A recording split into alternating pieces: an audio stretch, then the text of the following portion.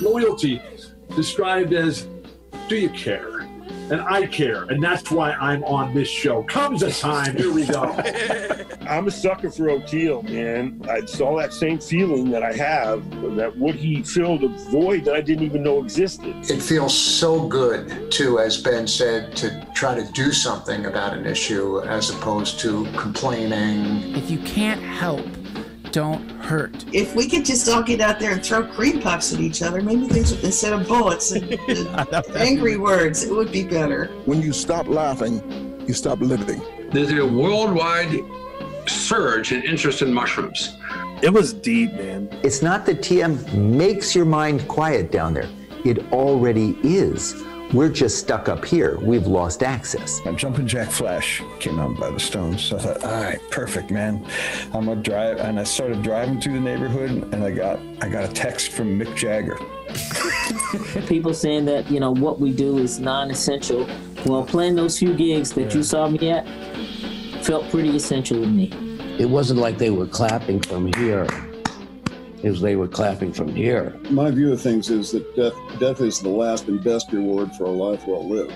Like it's the strangest of places if you look at it right, you know? If you're liking what you're hearing, head on over to patreon.com/comesatimepod and get your bus pass for an extra episode every week. What up? Welcome back to another episode of Comes a Time. That's Oteil. And that's Mike. You're diagonal this time on mine. You're always diagonal on mine, buddy. Who'd we have today? What a pretty awesome. I was really excited for this one. Yeah, Chuck and Rob from Mo. Boy, what double, triple story they've been through. Jeez, I know, right? You know, like coming back from some serious health trials and tribulations. I love them. For Rob and the stroke for Chuck. Like, wow, man, that's crazy. With a global pandemic thrown in the middle. In the middle, what a sandwich. What a sandwich, right? A cancer pandemic stroke sandwich. That's a turducken of experience right there, huh? Yeah, they and it seems like, thank God, they had each other to bring each other through those, you know, respective things, because man, I've loved them for so long. Like, and it was just another great, like, Northeast experience, similar to Fish, where it's like Mo was accessible as a kid. You know what I mean? Like, you could go see them in small places, and they were all their energy when they left it all on stage, you know? And I really, really enjoyed them in so many different phases of their career and my life and stuff. So it was really sad to hear what they were going through. You know, I mean, obviously it's sad, not because of my experience, but it's like, I don't know, it sucks. 1-2 punch like that. But over 3 decades together, you know, and like their perspectives on life now on the other side of this, you know, and there's still, it's not like it's all over. Like, they're still having to deal with the effects of it. And, that's a forever thing, I think. The therapy and the all of it, like, but it gives you this other perspective on life that you really cannot get any other way. And it's great to hear them talk about that, because obviously these are big themes on our podcast, like zooming out and seeing your life in the big picture, reprioritize. It's like, all this stuff that was really a big deal turns out it's not such a big deal. Right. And exactly. This is the important stuff, you know. So and then all the memories. It's a good podcast. I really think you guys will enjoy this one. I did. We laughed hard. Yeah, and you know, it's they've got a tour. They're gonna be hitting the road soon, and we'll post links to all of where you can find out all that info. And you know, we wish them the best and all the love. And you know, it's a brave. I'm happy that they're sticking with, you know, I'm just happy they're going to be out there, you know, so check them out. And thank you for checking us out, folks. And if you're having a good time, rate, review, share, let people know you're enjoying the podcast. Follow us on our Instagrams and YouTubes and all that crap. And you can follow us on Patreon. You could join us for a bonus episode every week. Patreon.com/comesatimepod. Thank you guys so much. And we will catch you on the flippity flop. stay safe, stay warm, stay cool. Keep on keeping on. And we'll chat soon. Bye, guys.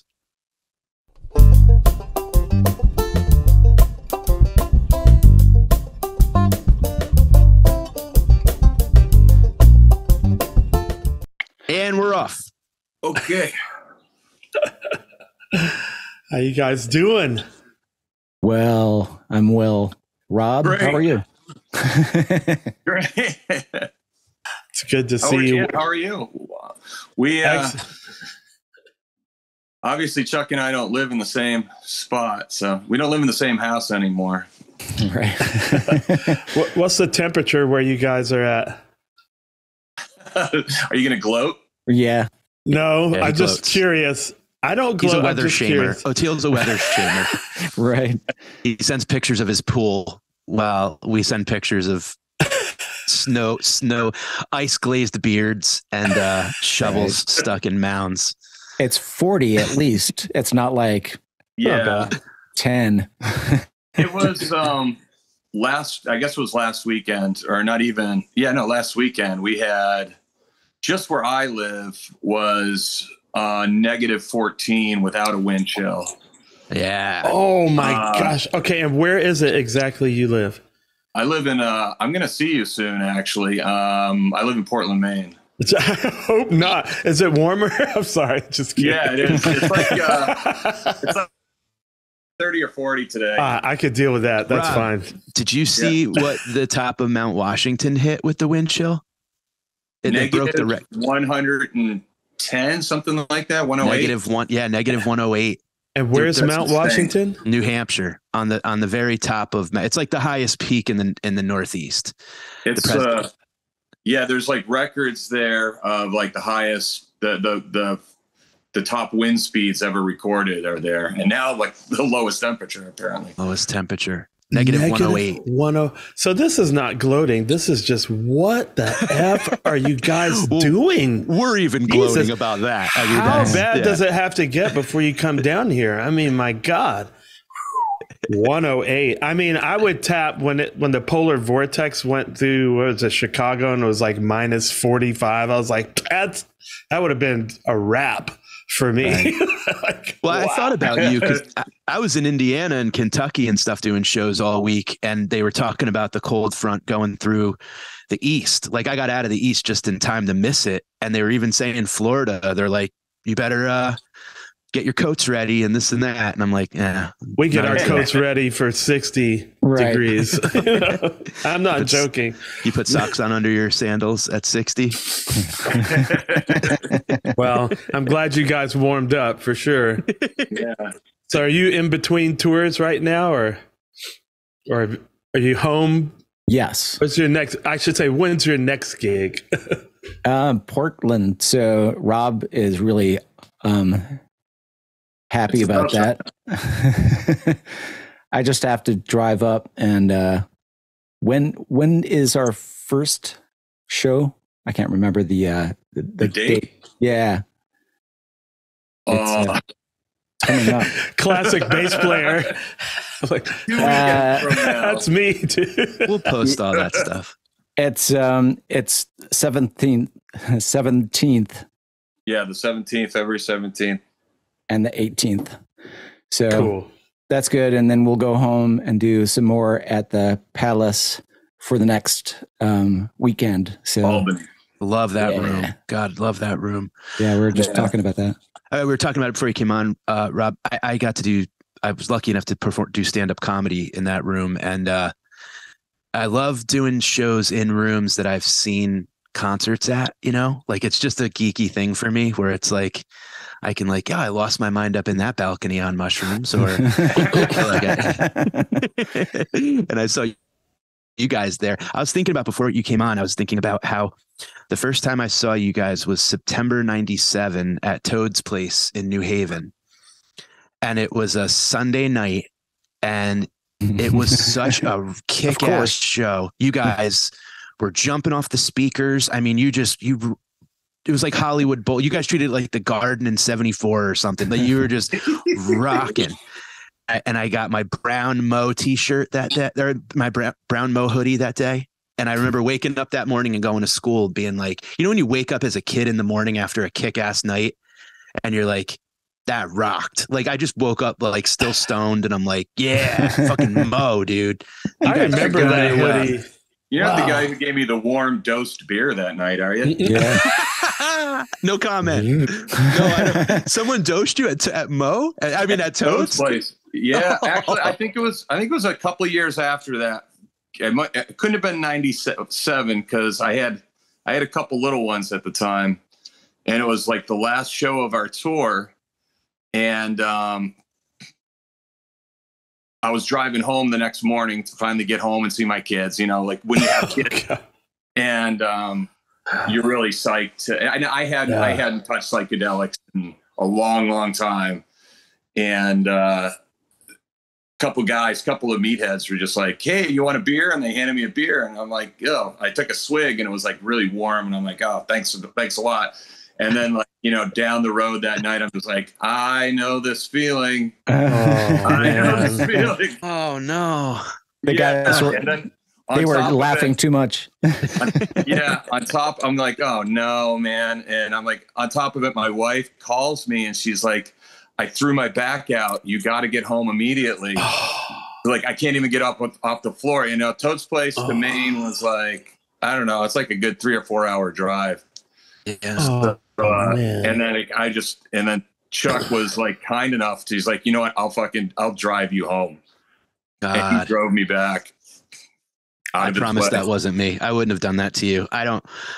Dosing is not I don't think it's cool. I watched it happen. It was pretty. I don't know. You said you're doing stand-up comedy. It could have been part of your act. Hell no, man. Not then. Absolutely not. And I still would never do that. That's messed up. But it is pretty messed up. It should be your choice. Yeah. Yes. 100%. My body, my choice. That's it. My brain, my choice. Yeah. Yeah, because it's all about the dosage too. Like, man, I don't know how much you put in there. Like, when that feeling comes on, I would be like, okay, fight back the terror. Yeah. It might not be 1,500 hits. It might be just two. But what do you know? Like, no, dude, I had an experience. I went up at University of Connecticut where a guy had a dropper, and he was giving me a drop, and someone opened the door behind him and hit his arm, and he just like squeaked, like, and I just tasted it, and I was just like, you could hear like the slide whistle, boing, yeah, like wah wah, and I was just like, all right, buckle up. Like, what do you do? Like at that point, what do you do? You know, and yeah, your eyes are closed, and you just hear whoops. I just hear the beginning of Riders on the Storm, like just that ding, ding, ding, ding, ding. I'm so glad that never happened to me. Jeez. Those were the days. Yeah, you guys have the energy that you brought forth to Eric and I were talking earlier about, like, you know, the first Bonnaroo, that set you guys played. Like, there's so many phenomenal Mo moments in my, like, thinking, just like my experience with live music. It's just such a thrill to be able to chat with you guys, and that you're both doing okay, you know, like we all love you and care about you. So, well, you guys are getting better. Very kind. I mean, you know, Chuck is a freaking trooper, man. He's definitely made a lot of strides in this past year, because when he first, you know, started to come back, he had like 5 words. He couldn't use his whole right hand. It was scary, man. Yeah, I have to move my hand like this.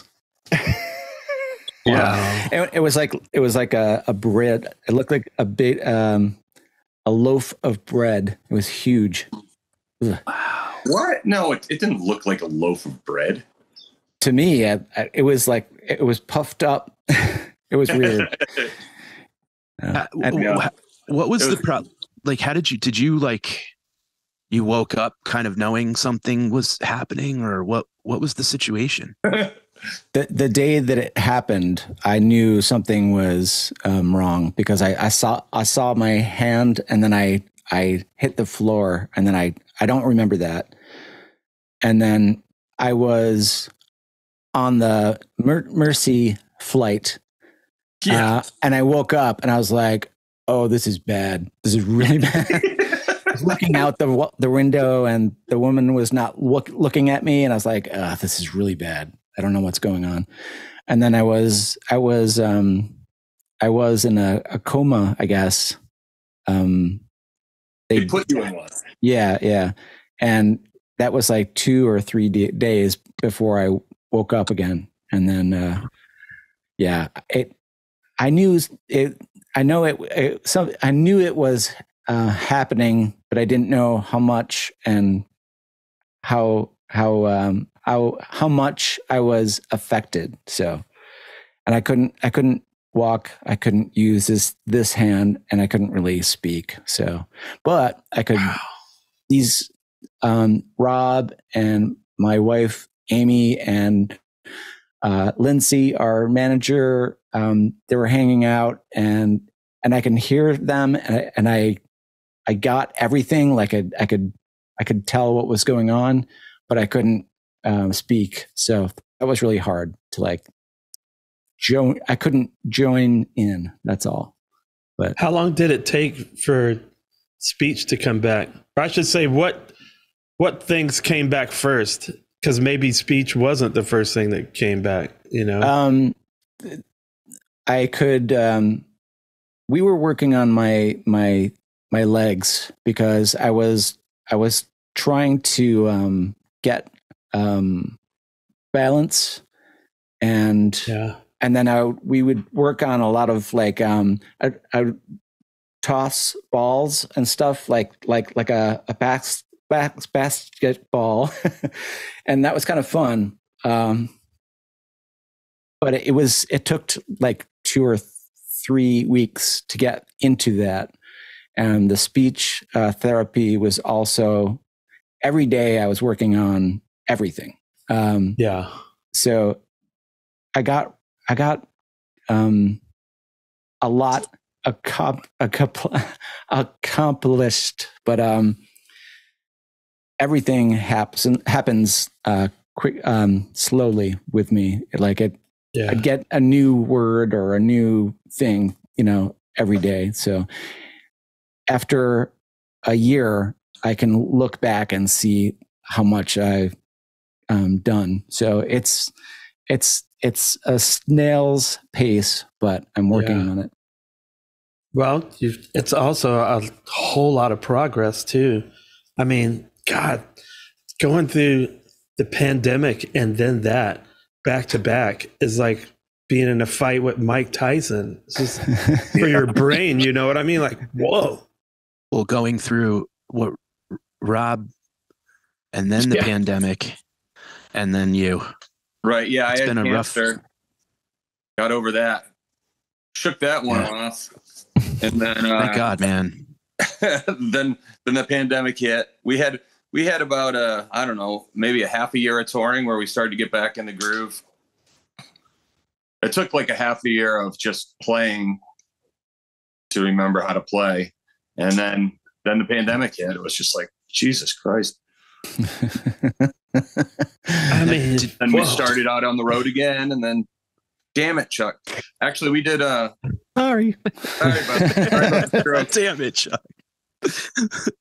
We did a Halloween show where we crammed a bunch of Sabbath tunes. So we did like all Black Sabbath. It was like bloody I forgot what we called this Halloween show, but we dressed like creepy Sabbath. Yeah. We did dress like a Sabbath cover band, essentially. Nice. And then the stroke happened like just a couple days later, and I still think it was from like just jamming your brain full of that many Sabbath tunes. Bam. Yeah, they did a scan. They did a scan, and they're like, "You have a bat in your brain." There's a headless bat in there. They're just looking at Ozzy's like this in your scan. Oh my God. Wow. So Rob, how long did it take you to be able to play it again? Like, what was that process like? It was weird. Like I had to go, I live in Portland, Maine, but like the better, because my cancer was, it was in my throat and nasal pharynx. And because I'm, I'm one of the singers in the band, we took a lot of precautions trying to find the best person to do, because I needed, it wasn't so much the chemo, it was like intensive radiation. Yeah. So like I had to get like 5 blasts of radiation every week. And I just get like 1 chemo per week. It was a good weight loss program for sure. Yeah. Unfortunately, I get it all back, but yeah, dying is not the optimal weight loss program. No, I guess I don't recommend it. Yeah. Were you symptomatic, or was it just a lethargy or a Well, you know how I found out? I was growing. I just stopped shaving, and I got one of those like hoarder type beards, like hermit. And then I'm like, I'm down south. I think I was in Atlanta or something. We're playing a gig, and I'm just like itching my face because I was like sweating my ass off. And I noticed this lump in the side of my neck that I hadn't seen because it was hidden by the beard, because I didn't feel anything. And then just went through, when I got home, I'm like, oh, I should probably check this out. And then it was just a matter of, it was the weirdest thing, because I had to do all these tests and biopsies and stuff. And the last biopsy they tested, it was like I think it was like 11 or 12 separate kind of tests on it. And everyone came up negative. And she's like, I don't think it's cancer. And it was on the very last one. And it was a 2-part test. And the first part came back negative. And she's like, you're looking pretty good. And then the very last thing they tested for, it came back, and it was like I forgot what I can't remember what it's called, but it came back positive. And it was, it was like an HPV related cancer. So it was from a virus. And wow, it sounds, like it's one of those ones where they can, there's a high rate of cure for it. It's a cure kind of really, nearly kills you. Yeah. It obliterates you for sure. Yeah. Wow, man. I bet so. We talk a lot about mental health on the podcast. It's because, musicians and comedians are out of their friggin' minds. Dented cans, baby. Yeah. Dented and then, cans. Life on the road, like trying. So I imagine there's a lot of, there's probably, you guys are having both things, like a very evolved or come to a new place of gratitude just about life itself. But also there's got to be some like fighting of depression, because the battle part is the battle part, and it's just like 24/7. Some days you're just like, you got to be like, I don't have it today. How has that been for both? I know it's an enormous question, but yeah, it is a big question. Well, for me, I sort of, it was a cathartic experience. I kind of changed my outlook on life a lot going through cancer, and just getting, I came up with I'm not saying I changed completely, but it helped. It actually helped my depression quite a bit. And I just, until you sort of like face this sort of thing, until I faced it anyway, it was I don't know. I kind of had a negative attitude about things, and like, oh, this isn't working out, or, and then you sort of just get down that spiraling hole. But like, I pretty much saw like what the positive outcome of cancer can be. Yeah. And if you can do that, then things aren't so bad, it's, I'm not saying that, I don't feel anxious or depressed about things, and but it was actually helpful for me. It was like, I almost needed it in a way. Did you do the thing where, you're really lucky? Compared to others, that I can see other people going through like what happened with me. I'm totally lucky and happy to be around, Yeah. I stayed with a bunch of people. Like I had to go. I stayed at a thing called the Hope Lodge because the traveling was getting too much, and the American Cancer Society provides it for anyone for free. So it was great, and I met a lot of people who weren't going to make it and were way worse off than I was, and it just puts a lot of things in perspective. And you meet their families and their kids or their parents, and it's just like, holy shit, you know? Yeah. I'm going to make the best of everything. Yeah. I have a couple of friends who are, well, 3 now, actually, including James Casey. Right. One guy's a neighbor, across the street neighbor when we first moved down here to Boca. And he's such a great guy, man. Eric Justin. Got 2 twin boys that are like just awesome. And watching how he fathers them, because it's every day. Like, he feels bad a lot of days. He's been battling it for years. Still don't know, like, you know, he's just in the fight. But watching him be a dad when we all go to the beach and stuff. Yeah. And, you know, I get frustrated with Nigel, and I'm fighting with, you know, me and Nigel go at it. And it just, like, you see, like, it gives you a perspective that you're not going to get anywhere else, you know, and just being around him, around Alex Peavy, who we actually had on the podcast. He's got kids, you know, and talking, when you have people that are in your life daily, you know, that anytime you could get the text like, hey man, it's not working. It just changes things. Even that for me changes. I didn't even have to go through it myself. I just had to be close to it. You know? Rob got the news while we were on the phone, like the whole band. Oh yeah. Wow. We were doing like, I was like, we do these phone band meetings, you know, every week. I was like, I got to take this call. It's my doctor.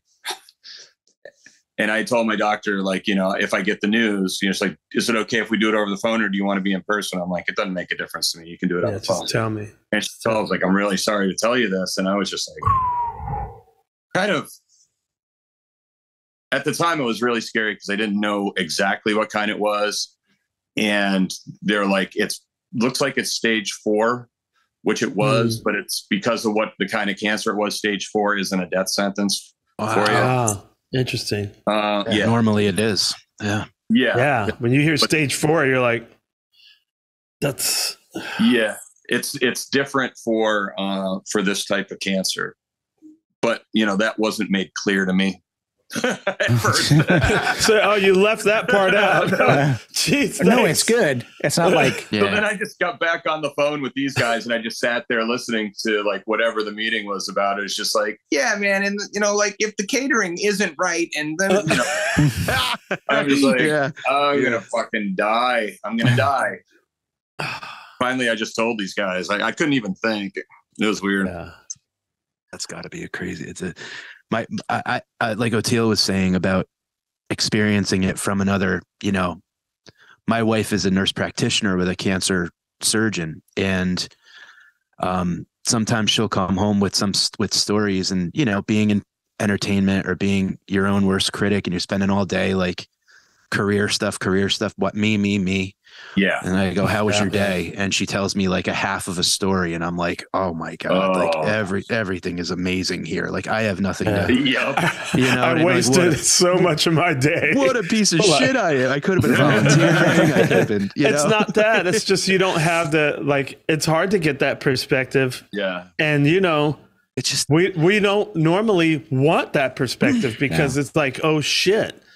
You know, but we need it every now and then. That kind of, you know, like, and to the thing that both of you and James Casey and friends of mine and things like, so many situations now are no symptoms. Yeah. You randomly scratched your face, man. Like, you know, like that shit. That's we somehow are able to treat our cars more preventative maintenance wise than our bodies and our dogs. I noticed that a lot with dogs. Yeah. We just need like a USB port or something we can plug into our necks just to check. No, You know what it is? Virus. Sorry to get political, but we need a decent healthcare system. Because if you're in Canada, you could go, you know what? Just MRI the whole fucking thing. Let me just see what's going on, because it doesn't cost $8 million, or you're not, that one's not in your plan or whatever. You're not, just like, it's probably like, I'm going to throw it out. It's probably like $500-600 in Canada, I bet. You know, we had a doctor buddy of ours said, look, this is what you do. You get yourself a crisp $100 bill, go to the MRI place like on a Sunday when nobody's doing it, and just say, can I get an MRI? And they'll just run a frickin', give them the $100. I've never tried it. I have no idea, but I'm going to try it, because what if they find something? It'd be like, I wanted to, if you got to wait till the body tells you, that might be like too late. Yeah, a buddy of mine, another hypochondriac comic, and I were in a hotel, like Googling, like, is there like a preventative, like full body, like a full body scan thing? And I guess like the Mayo Clinic in Princeton offers like a couple $1,000s, and you could basically get like your 3D printout of like your heart, like the whole nine, And so just go do that in Canada. Well, the following conversation was like, what do we do with that information? You know what I mean? Because like, is that good to it's like a double-edged butter knife in a way, because like there's some things like I've had, like, my doctor's like, I feel a nodule on, we're going to observe it for 6 months to a year. And I'm like, no, like I'm going from here to find out. I can't sit with that information for 6 months to a year, See, so I if I find out there's all these dents and kinks and you get lumps, and after COVID, I had to go get my lungs x-rayed, and there's scarring in your lungs. And I'm like, what does that mean? So it's just, all this like, but then there are those situations. It's just so terrifying. Like, I gotta know, man, my kids are too young. I got a 5-year-old and an 8-year-old. Do the whole thing. I'll go investigate 12 places. Let's do it. Like, I don't care, Wait a minute. How old are you, Oteil? I'm 58. I had my first one at 50. So so when Nigel's 20, I'll be 70. I really am probably going to go to Canada and see if I could just be like, hey man, I feel something. Can you just go at the border? Just go and say, I gotta, they'll do it. And just because I want to know, man, I gotta be, I see all people, a bunch of people that I know or friends of friends that are having major health issues, and almost all of them are younger than me. Yeah. And I'm like, whoa, man. You got good genes, man. I don't know till I get in that machine. I don't know. Were you both of like relatively good health prior to these incidents? Like Chuck, was there any like clotting things prior to like anything like that, or that you knew of? I just got my like full bill of whatever. Like I was, just like a month before the stroke, and my doctor actually knows about what happened with me. She studied about this when she was in college, and my I don't know, my condition is you don't know until it happens. You have to do a whole scan without knowing anything, So the thing that happened with me was the carotid split into two, and then clotted, and then pushed on the other one, and then my brain starved. So there was no way that no one would know. I didn't know. So you must have had some kind of leakage or something happening, because before you were complaining about you were having ocular migraines and stuff. Yeah, maybe that's holy shit. Right before we went on stage for that show, you were like, "Oh shit, it's happening." We're standing inside stage. Yeah, and then it just went away. Yeah, Chuck, did you just see something awesome happen? eagle, a bald eagle went by my window. Again? Yeah, they're everywhere here. Sorry. Wow. No, please don't apologize. That wasn't an accident, just visiting right? him, and we were driving away from his house, and That's eagle, right. just like it's like a crow or something, just like comes flying off the road, picking up was either a black snake or like a mink or something. It was just a long black thing. Wow! We were just like, holy crap! Yeah. Lunchtime. My dog was going bonkers recently, like 3 a.m, and we looked outside and there was a massive owl. It looked like Alf walking around my driveway. Like it was just like this hump, and it's you got a great horned owl wobbling like this, and it's like squealing, and one wing's going, and it they grabbed like a chipmunk and took off. But yeah, those will throw you for a loop. But you guys are going back out. Can we need to go positive for a moment here? Yeah. Just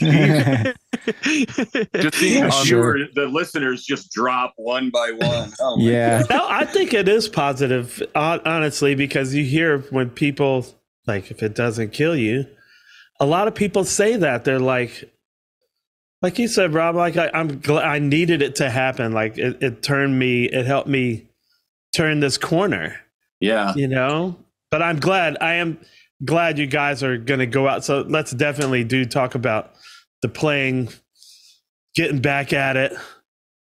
It's got to be some serious excitement. I guess I'd love to know about, like, how, when you felt like, okay, like I'm going to get back in the batter's box and take a couple cuts, or, using that hand again, Chuck, like that, those moments of sort of like the music at that point is something that has to be like the best medicine in a way, but also you serve it serves you, kind of. What's up, everybody? This is Mike, and today's show is sponsored by Sunset Lake CBD, a Vermont hemp farm crafting affordable CBD products designed to help with stress and sleep without breaking the bank. Sunset Lake CBD is a majority employee-owned hemp farm located just outside of one of our favorite places, Burlington, Vermont. For years, Sunset Lake was a dairy farm producing milk for Ben & Jerry's ice cream. We had them on the podcast. In 2019, they diversified and started growing hemp for CBD. And Sunset Lake CBD crafts products with hemp grown on their family farm and ships them directly to the customer, cutting out all the cost associated with getting on the shelves at stores. They have CBD products for every occasion and offer tinctures, salves, edibles, coffee, smokables, and even for that anxious dog of yours, they have pet products. Ooh. I need to get some for my dog that's barking all the time. But I'll tell you this. I use these. The Sour Bears. So good.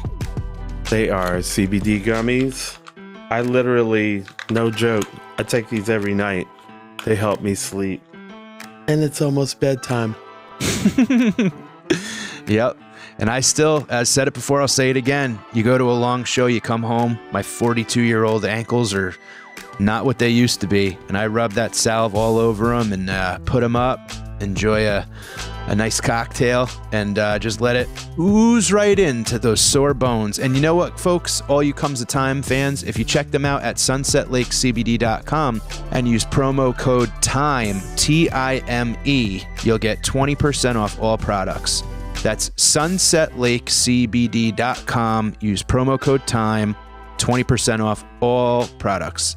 Sunset Lake CBD, farmer owned, Vermont grown. Thank you. Get you some.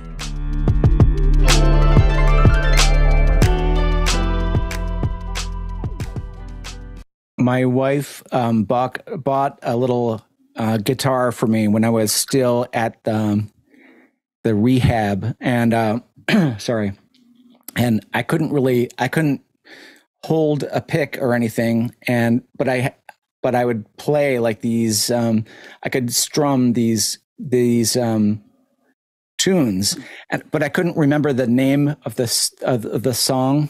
But I would like make the chords and kind of like just strum, and just doing that, just, I don't know, it made me happy, and it I don't know, it felt like I can still like work on this, like it wasn't just hopeless. So, and it felt good the first time I could do that. And one of the therapists who does PT and OT, they brought their own guitar because he could play, and he brought his own guitar so I could mess around with it. So it was really fun to just like talk about that, trying to do something like a little, pick out some melodies, and that really helped me feel good about myself. So, and then awesome. From that point, I was just going to keep working on it. And I know Rob, you had to work on your voice a lot. You still do, right? Yeah. But I mean, I was also going to just say, Chuck also had like a video game. It was almost like playing Guitar Player. Oh yeah, that was helping his dexterity to get his right hand back, especially, but both hands, I guess. But and he, I mean, just between like our communication with him and visiting, we're just, we're sort of in a holding pattern. We did have a friend of ours, this guy Suk Cerullo, who plays in Schleho, and he's a really good guitar player. And we've known him for years. He filled in for Chuck, but we just kept our dates limited, basically, so we could pay the bills, essentially. So and we just waited, and then during one meeting, Chuck was just like, "I think I'm, basically, I think I can do this. We didn't know how we're going to do it. We kept saying like it's definitely going to happen, but when and how, and it just got down to the point where it's like he basically said, "Fuck it, I can do this. I'm going to do well." For it. Al and I went there like one time and just jammed with him, and I was like, he may not be able to remember all his tasty licks, but he can still play solos and stuff, and like it'll come. So, it was at that point we knew that it was going to be happening. I mean, with my voice was fried. I mean, it took me a while to get back, and I still don't have the range that I had, but I've been doing lots of vocal exercises, and it's actually, my voice is actually sounding better than it has in a long time, and I'm just going to keep doing what I do. So nice. Keep the workouts up. Yeah. That myself. Yeah. I never used to do that sort of thing. I was just don't either. Just like, I'm going to fucking slug some whiskey and like, just let her rip, Let's go. I know. I see. That's always the battle, like mentally for me, is like, I know I should do these vocal warm-ups. Like how much, even if it's just that much better that my singing would be, like, come on. But it's this taking for granted, just like everything being normal. Like if everything's normal, you're blessed like 1,000,000 times over. But you don't realize that until, like for me, just having the flu or whatever, I'll just be like, oh my God, remember to thank God when you just feel having the normal. flu, being somewhere a little bit drier than normal, being at, a mile high, that gets me now. And it's anything like that. You just have to kind of be diligent is what I've learned and what I'm learning, really. Have you guys experienced what I have, which is also like because you guys, how long have you played together now? Like how many years now? The band? 33. 3? Yeah.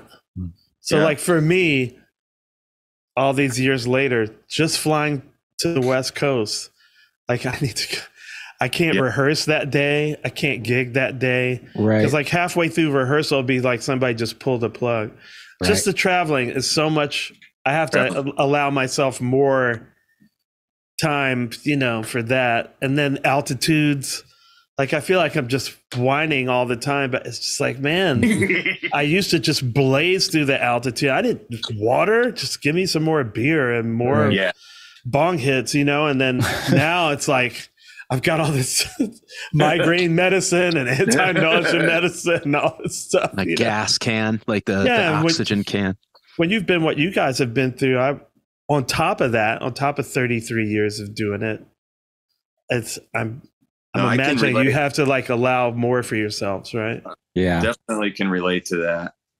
Flying, I can't, like, if I flew on the same day I had to sing, I'd be toast. Yeah, that's like if it's a short drive to a gig, I'm okay, or to rehearsal, you know, like if it's only a couple hours, I'm all right. But for sure, once it turns into a thing, then you know it's rough. Yeah, if it's a travel day, I got to get a car to the airport. I got to go, even if it's just one stop. Yeah. Don't let there be no two stops. And I'll be like, look, I'll pay the extra hotel. Get me last flight out the night before. Yeah. I could sleep a full night. Then let's do this, you know? Yeah, I rarely go the same day unless it's like some crazy situation, but we always go the night before. You gotta adjust for sure. And the stress, like trying to fly day of, people try to get me to do it. I'm like, even if the day goes right, I'm going to be stressed out. Right. And now, especially because 9 out of 10 flights are either delayed or canceled. It's you have to go a day early at least. Get these gigs with like, someone's just like, yeah, we'll pay you this much to come and just sit in and do this thing. And like, we got you a flight on Frontier Airlines. And, you're standing up. You should show up about an hour before the show. You're like, no, fuck no. But it takes you a long time. It took me a long time. Or Spirit, whatever. To be Frontier able and Spirit are both to like, say no to that stuff. Yeah. You know, I let myself do it for way too long. And finally I was just like, it's not going to stop unless you say no to your worry about people thinking you're a dick. Like, you know, you just this is hurting me. This is hurting me. And it's not helping the gig either. Well, that's right. I mean, that's the good thing about getting back on the road with Mo. Like, I don't have to do that quite as much now. And like, we're going to be out. I'm just a little worried about Chuck on the tour bus for like, you know, 2.5 weeks or 3 weeks, whatever, when we go do the bigger tour. Cause he hasn't been in that situation in a while. I haven't flown yet either. Oh, really? Yeah. That's right. It'll be fine. Except for the helicopter. Yeah, well, yeah, that was fun. That was a first. Yeah, if I wake up on a helicopter out of the blue, that's like a worst case scenario. It's bad. When looking at that longer bus tour, though, are you like, is it shorter trips in between stops? Is it maybe multiple nights at a stop? Is it like, or are you just like... We're in the south and southwest, so everything is long, I guess. No. Wait, no, yeah, but we have, like, we're doing like, what, like 5 Florida shows? I mean, Florida isn't that big. That's better. I'll see you south on the Atlantic side or the Gulf side. We're doing both. Come on down. Yeah, I hope I'm home. We'll be close. We'll be. Oh my God, I don't even want to talk. We'll be at the Culture Room in Fort Lauderdale. That's not far.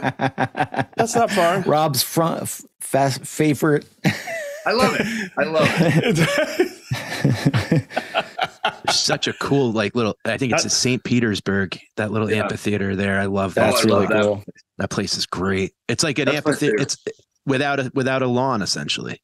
What's that called? Janice Landon. So nice. Yeah. Got to do stand up there too. I'm glad y'all are coming to my side. Hopefully I'll be home so I can see it. I think we have 2. I can't remember where else we are. I think we're going to be up like near Jacksonville or something. I'm not sure. Yeah. Cool. I want to, I'd love to ask you guys I'm going to segue from health to music and back real quick.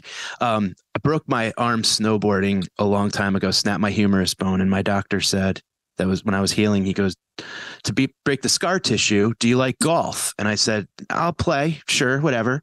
So I was near a 9-hole course that you walk, and I know you're supposed to do it in silence, but I would listen to Wormwood start to finish, walking 9 holes, and it became this meditative album. Like, Wormwood to me is one of the few albums that you can just put on start to finish, and to me that's like, I mean, I love all your stuff, but Wormwood is one of my favorite albums of any band.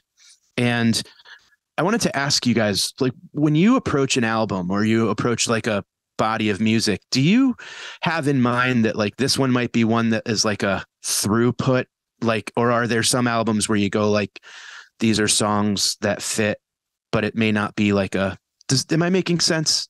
Do you know what I mean? Wormwood was definitely designed to be like what you're saying. We put a lot of thought into, we recorded a lot of the stuff live, and we had like it was like a jigsaw puzzle where we would play, like we wrote these segues specifically for that album, for the songs. And then we played all the segues in the studio, but we did all the songs live. And then we just took the segues written ahead of time, but then we took them and we just adjusted it to the right tempos for the live tracks that we picked, and made them go from one song to the next. That's cool. Yeah, it was never a thought long, to do that. weird process. Such an amazing album. I sort of spearheaded that effort with the band, and I've learned a lot more about music since, but at the time, it's like, you guys watched It's Always Sunny in Philadelphia? Hell yeah. Yep. So basically it was like Charlie Day writing Nightman with like all these symbols and like arrows pointing to stuff. And I was just like, this is what it should look like and sound like. And they're like, what the fuck does any of that mean? No idea. You're like a mad scientist. You're like Don Music on Sesame Street. Nonsense. It worked. It's such a phenomenal album. Like, were you happy with the finished product? I mean, we were happy to be finished with the product too. It took a really long time. There were several studio sessions and we were on tour with, I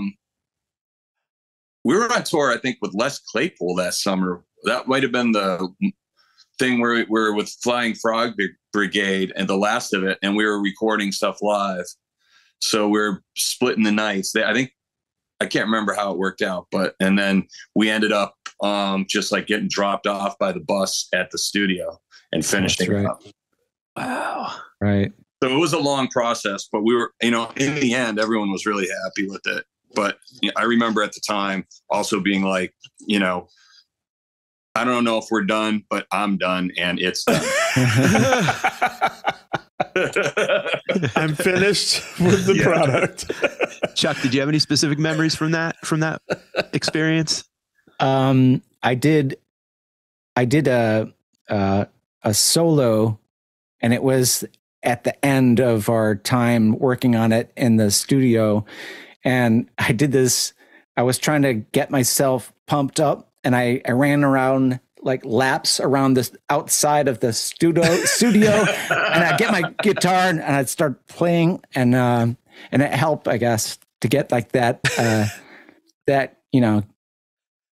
just get that kind of power, like ready, Yeah. Each a little blue chew before you rip the Sometimes solo. I just like, what? He ate a blue chew. Yeah. The dick pill for those of you that don't know. Yeah, all the wrestling podcasts I watch there. And Blue chew's MMA like a gummy. It's like a gummy Viagra, essentially. I don't know about that, but is that a sponsor for your show? No, it should be. But we're angling. Yeah. Hint, hint. Hey, Blue Chew. We got two guys above 40 that host the podcast. So, I could never. And still can never get solos in the studio like I can live. Right. And it's so weird. Like we do a live record, the solos, I'm like, I love it from start to finish. In the studio, it's in like at least six different pieces, you know? Yeah, you're thinking too much. Yeah, so I tried to like, maybe we need to get people in the studio so you like have an audience. Yeah, we talked about that. Maybe it just has to do with the fact that there's always the possibility to fix it. That's what it is. So yeah, that's it. 100%. You should record an album just without multi-tracking it and just do it live. When I've done that, it worked. It's crazy. When I've done I did a couple recordings live to 2-track. One with Dennis Chambers. I was like, oh, great. Because he had a drum solo where he thinks it's funny, where he deliberately tries to throw you off the beat, and it's murder. Trying to stay on it. Yeah, he did that to me live to 2-track. I was like, and he loves it. He's just like, yeah. You're just tapping your foot as hard as you can. And me and the percussion, it's like a Vulcan mind meld, you know. Right. But like I said, I did it though. Like if the gun's in your face, cocked and loaded with a finger on the trigger, you could do it. Right. It's the weirdest thing. It's such a mind game that Colonel Bruce. He convinced me. He's like, yeah, I just need to get that gun. He would say, I need to get that gun up your ass and you'll do it. You know, I'm surprised he didn't pull out a real gun. He didn't have to, you know, he could look at you. Yeah. He could pull out like a metaphysical gun that was it used to always crack me up when people would ask me if I ever dosed with him. I was like, are you insane? Yeah. We used to call him Brucifer, you know? Can you get that look in his eyes where it'd be like lasers coming out? I was like, I can't handle that on hallucinogens. Like, what? That would end the show. What are you guys' first memories of the Colonel? Because we go way, like, you guys started what? Chuck has a good one. Didn't he tell you something about, like, it was your birthday and you basically, you remember it? Yeah. I was turning 27 and he said, that's the best year of your life. I was like, oh man. But also he said, he told all of us, he said, when you get to 40, women get mustaches and the guys get breasts. And all of us are like, what do we do now? We walked away and we're like, oh, what just happened? Like, and then he like guessed my birthday or something. That's the last year of your life, he said. And I was like, wow. Basically, happy birthday. This is it for you. Women get mustaches and men get breasts. That's right. Happy birthday. Yeah, right. See ya. Just roll the bus slowly into the closest river. That's such a, I've heard a lot of Colonel Bruce memories, but never that one. That's hilarious. Such a good one.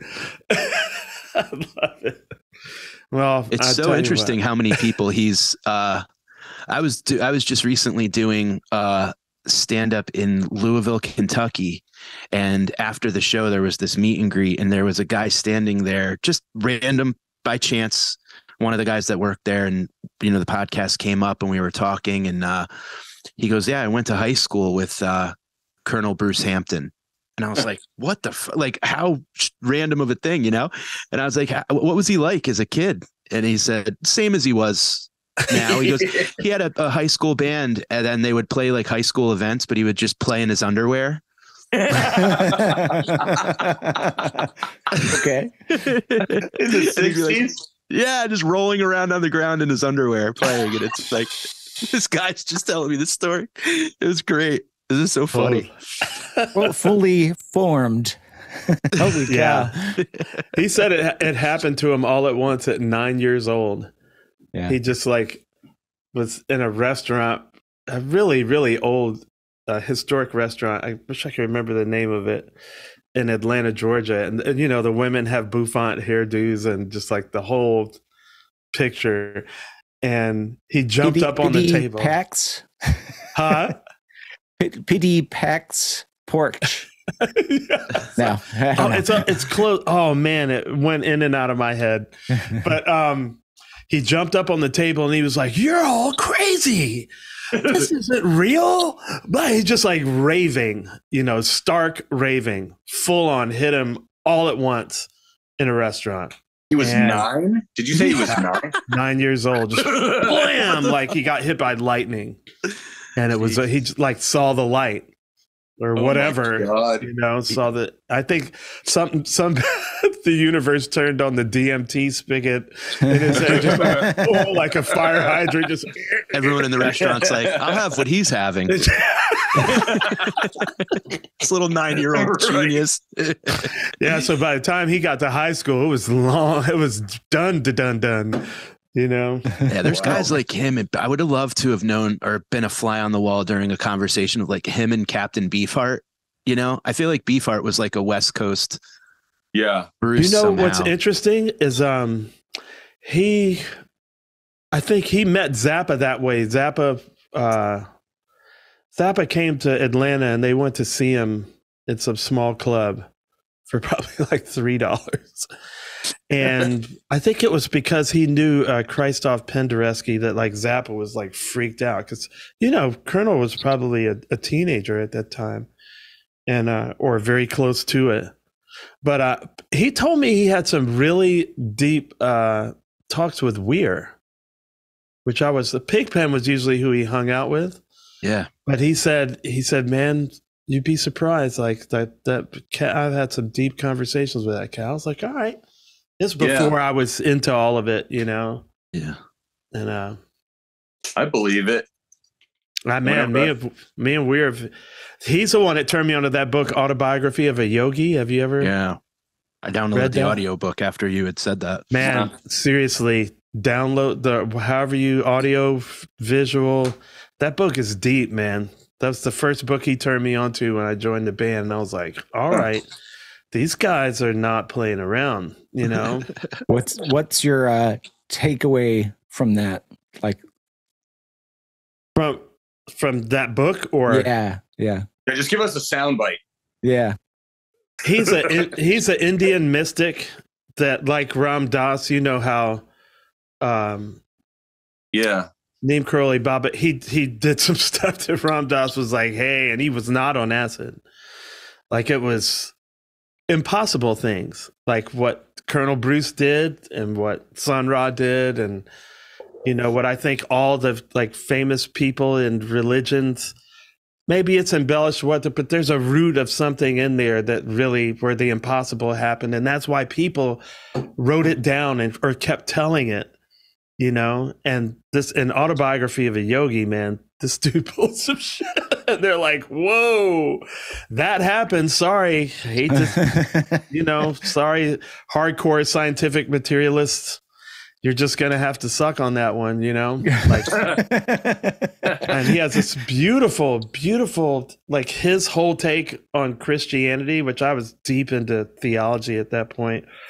And his interpretation of it, I was like, dude, that's exquisite.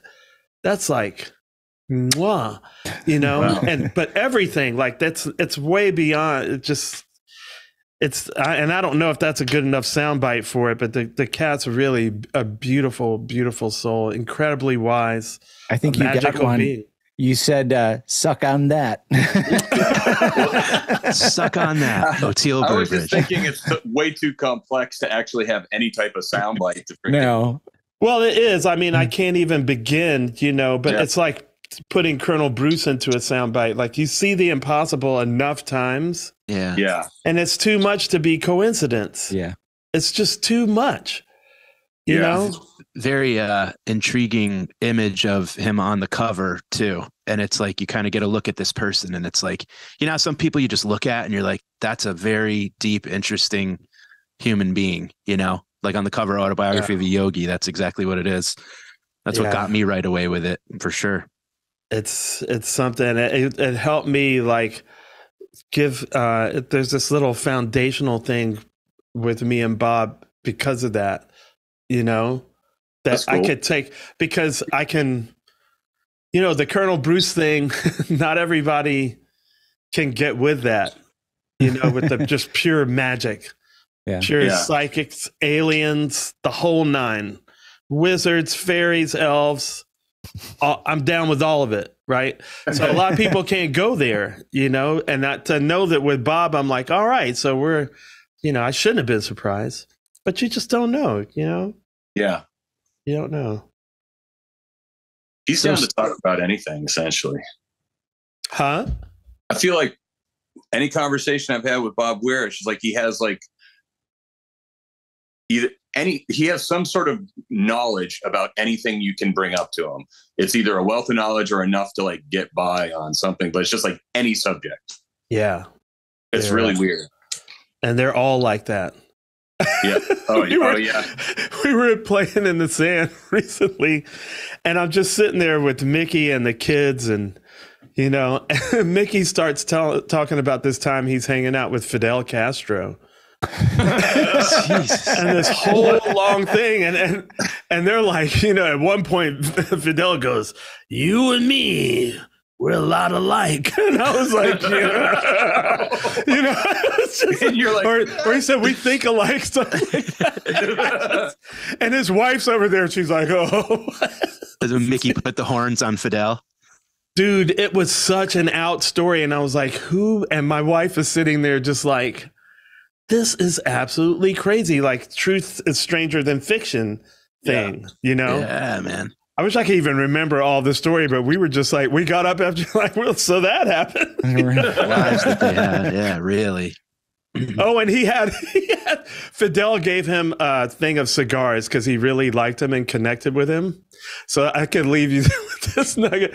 So he goes, yeah, after I got back home, every year on Fidel's birthday, or maybe it was Cronkite's birthday, he said, I'd smoke one of those cigars with Walter Cronkite.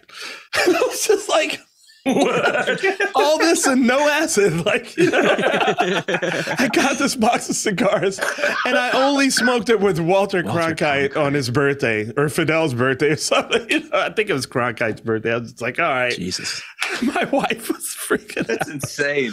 It is, man. It's just like this planet is a magical place if you realize it, and you could like be aware. So I'm glad I made it this long to like see stuff and actually have enough awareness to go, wow, this is truly magical, you know? And I'm glad you guys did too. Agreed. You know?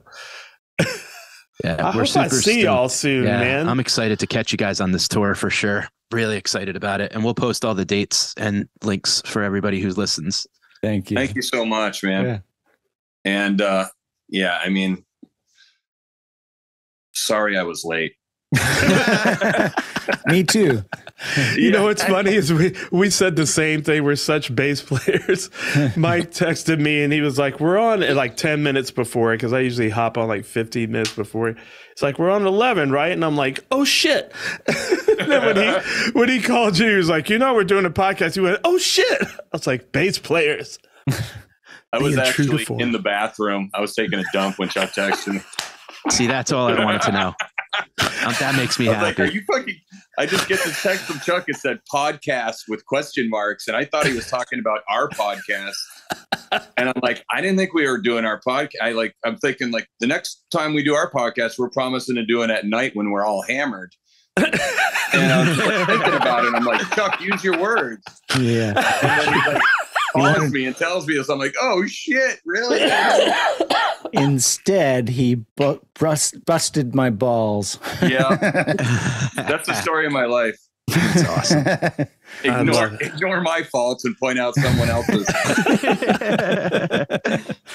Well, I really hope I get to see you when you come down this way, because knowing what you've been through, I'll know what's going into those notes more, you know, like hell yeah. Big picture. So it's going to be deep. I hope the universe lets me be there. Me too. Really appreciate you guys spending time with us, man. Thank you so much. Yeah. Right on.